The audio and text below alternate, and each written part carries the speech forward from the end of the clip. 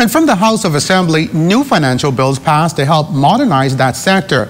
The financial and corporate services providers and digital assets registered exchange bills will have far-reaching impact. Minister of Finance, the Honourable Peter Turnquest, says the bills will offer much opportunities.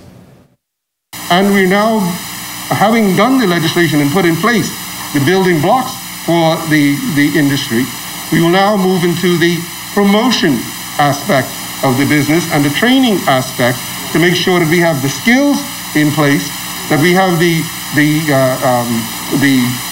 infrastructure in place to now go into the world and promote this new entity, ensuring that we take along Bahamians, as I said earlier, with us.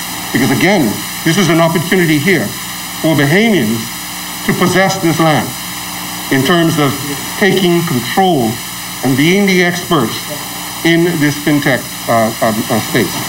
So the point that the member makes is valid, but I don't want him to think that we just, throw a piece of legislation together and say, God bless you.